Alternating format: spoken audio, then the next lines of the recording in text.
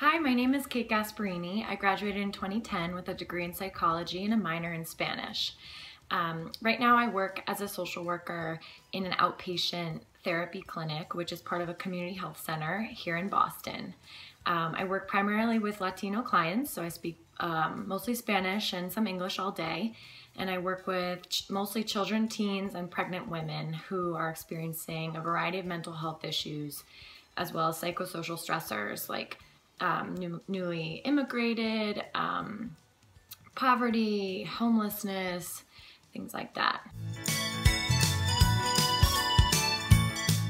I chose psychology because in my family there are a lot of people who've experienced various mental health conditions such as depression, bipolar disorder, anxiety, and I was always fascinated with this and wanted to understand them better, and I also wanted to know how to help them.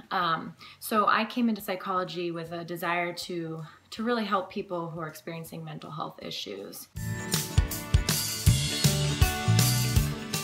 My career path was, I knew I was between psychology, social work, maybe school psychology, and I wound up choosing social work because of its commitment to social justice. So in college, I did alternative spring break, and I wound up graduating and doing 2 years of AmeriCorps. So that is the sort of domestic version of the Peace Corps where you volunteer for a year and you're paid at the poverty line. So that's how I came to Boston and just got involved with various community organizations here and knew that I still wanted to do mental health, but I also really wanted to serve like a more vulnerable population. So that's why I decided to go to grad school for social work.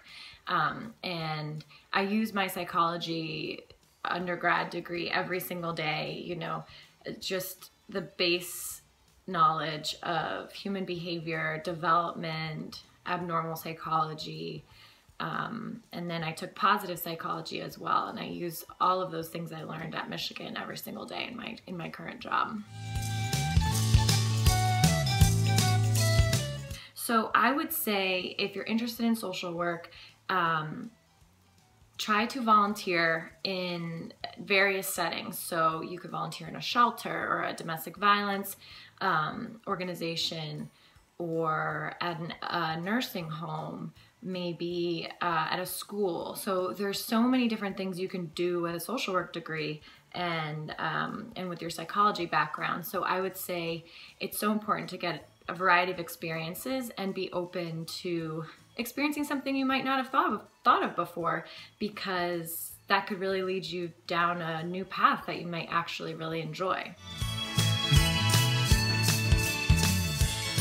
I think what's contributed most to my career success is, like I said, volunteer experience. I did go abroad after college and volunteered in Argentina for a few months at an inpatient psychiatric hospital. Just being open to trying new things, I think, and doing things that are non-conventional, like doing AmeriCorps instead of going and getting a job. I think that's contributed a lot to my success, as well as knowing another language. So speaking Spanish in most of the major cities in the US is very valuable, and I know that that's really helped me in my current job.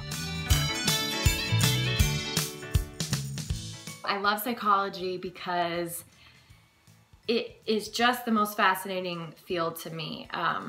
The new research that's out there about every day we learn something new about different populations, about babies, about elderly people and aging, and I just think the brain is fascinating, and the way that our minds can change is really cool.